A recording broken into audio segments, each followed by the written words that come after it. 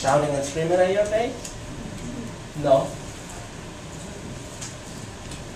I feel His hugs, His warm embrace. I feel His welcoming words. Come to me, my son. Are you tired? Are you weary? Are you exhausted? Come to me, and I'll give you rest. That's my Father. Amen? Amen. And that's your Father too. See, but now we know better. That we're in this battle, and the devil's trying to destroy us.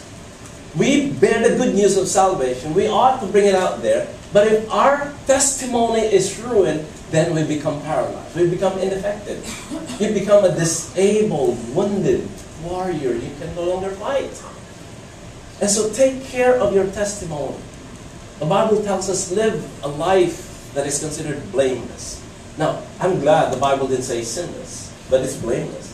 Meaning to say that they cannot point a finger at you and say, that person is a drunkard, that person curses a lot, that person is irresponsible, is worse as an infidel, that person is a womanizer. They cannot put their finger on you.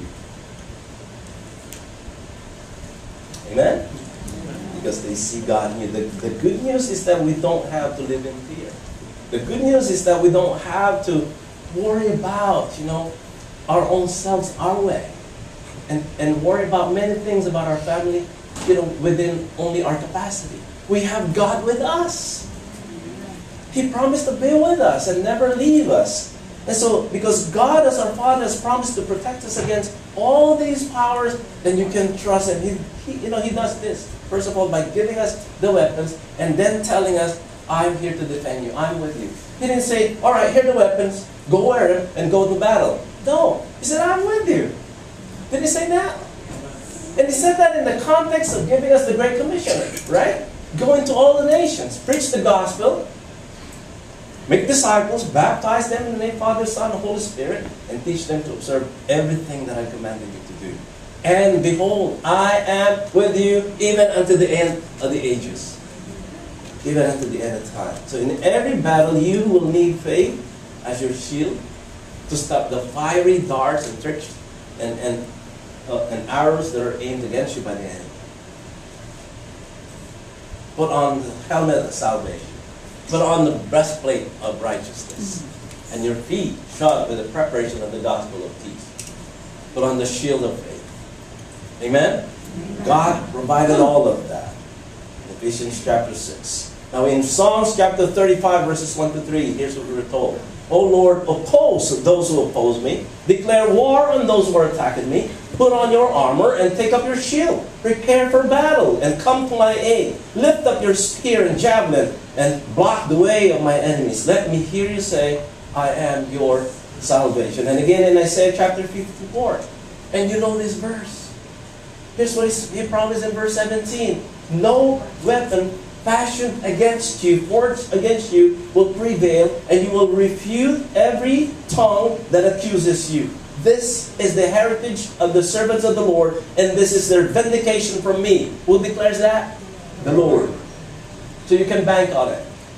You have His word. You have His promise. So are you feeling defeated?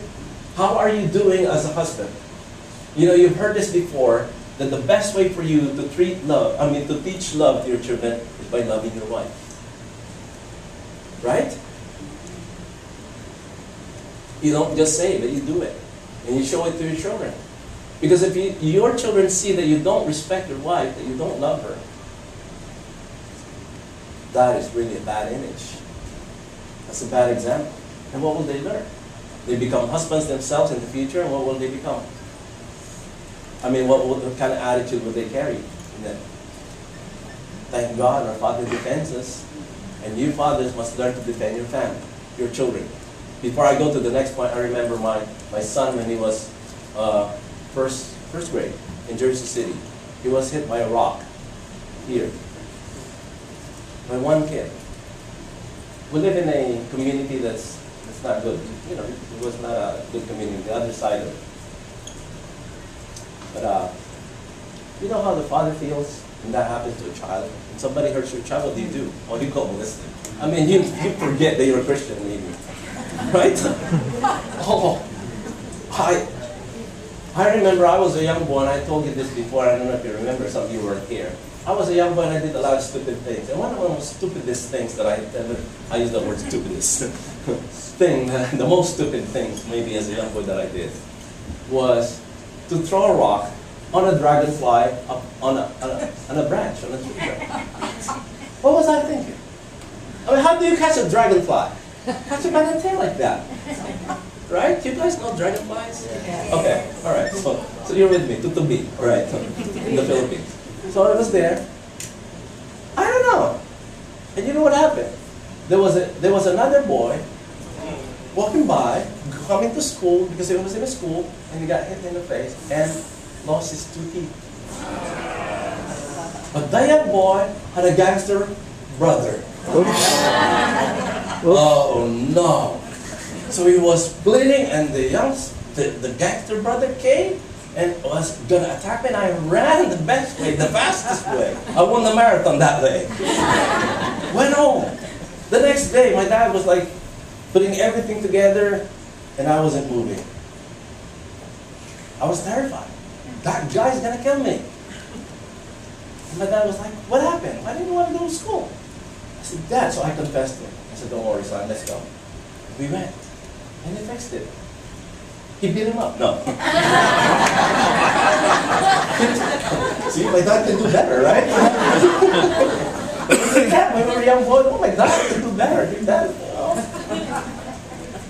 No, he went to the parents and he tried to settle things. And so after that, I was able to go to school fine. But he was there. I remember that. Fathers do that. I mean, I have no doubt, you know. And the next thing that God does to His children, He disciplines us. This is something we don't always like. This is something we don't enjoy, right? Now, there's 2 kinds of discipline. One is constructive, and the other is corrective. Well, maybe what is constructive now? Okay? Sometimes it is in the form of constructive discipline, which He takes us through difficult circumstances to strengthen us and build our faith. He did that to Job. Job! What can you say about Job? What is there to fix in Job? Nothing. He was a perfect man. Was there any person in the Bible that was described as perfect? But that was God saying things about Job. That he was a perfect man, that he feared God, and that he hates evil, and that he devotes himself in worship. And God said to the devil one day, have you considered my servant Job? And when you look at the entire story, you'll be confused if you don't read the last part of it. But you see, what was God's purpose? Discipline like this is meant to prepare us for the future, to make us better. He's not correcting something. He is constructing. You understand the difference? There's nothing wrong, but something is not complete. Okay, He's adding. He's building. And He's preparing us for opportunities. He's preparing us for bigger challenges. And so He allows us to go through some paths that will be so challenging and so difficult, but don't think that God is punishing you. Don't think like, what did I do wrong, God? No. God is just molding you, building you up, and making you a better person. Just like Job said earlier, as I quoted, that he believes he will come out of this whole ordeal, this whole process, like gold. But there's a second form of discipline, and I call that corrective discipline. Corrective discipline, on the other hand, is meant to alter, to make better our attitudes, our behavior. There has to be a change of behavior. Somebody told me one day, oh, you know, because that guy's a problem with his personality. I said, you think it is personality or attitude? It is attitude, not personality. God made you as you are. There's nothing wrong. But it is attitude, right? That has to change. God sometimes allows us to experience the painful consequences of our sinful choices in order to teach us what is right. The Word of God says. Hebrews, as you endure this divine discipline, remember that God is treating you as His own children. Whoever heard of a child who was never disciplined? If God doesn't discipline you as He does all of His children, it means that you are illegitimate, and it means that you are not really His child after all.